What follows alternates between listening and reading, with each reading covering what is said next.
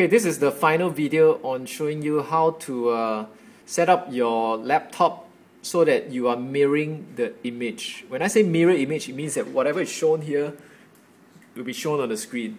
Now this is useful if you have if you want to just show one slide and there's nothing much to show in as opposed to having multiple slides. You don't need to see the preview and all that. So it's very simple. You do the same. You connect your VGA and you go to Properties and you go to Settings. Now instead of the previous mode of extending a desktop, just uncheck this and just select one. Okay, and click OK. So what happened now is that you're out of the secondary monitor mode. Okay, so how do you mirror this desktop image here, or the desktop that you're working at? Now if you notice on your laptop, every laptop has a function button and a monitor icon. Okay, this is a monitor icon. For some, you can see it's very clear. It has in the symbol of a monitor. So what you do is you hold on to the function key. As you hold on to the function key, okay, you cycle the display icon so that you can mirror your display. So this is what I'm going to do. I'm going to hold on to the function key. As I'm holding on, I'm going to click on this one time and watch what happens. Okay, the computer is reading now, and you see now I have my desktop image on the projector and not here. Now don't panic.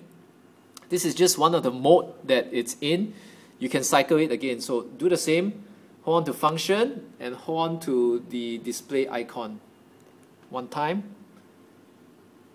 And notice what happened. Now I have my screen back here, the desktop, and I also have the screen on the projector. Okay? So this is how you set up your laptop to mirror the image that you have here onto the projector. Now once you have that, I can go back to the same slide. I power it up.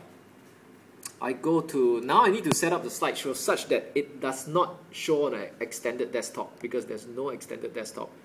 I go to Setup Show, and it says here, I will advance the slides using timings. Yes, I will keep to that. And take note, multiple monitors? No, I'm not using any multiple monitors in this case, and neither do I need to show presenter view. Okay, so make sure that this is at using timing and this is unchecked. You don't need to use presenter view. The one says OK, just click OK. So what happened is this: when I run my slideshow, this slideshow will show here and it will show on the screen together simultaneously. Okay? This is for a single slide. Now, if I want to play my song, I just have to locate my mouse here and click here. Do I need double click? And the song should play. Oh, my wife just reminded me my volume is not up. Okay.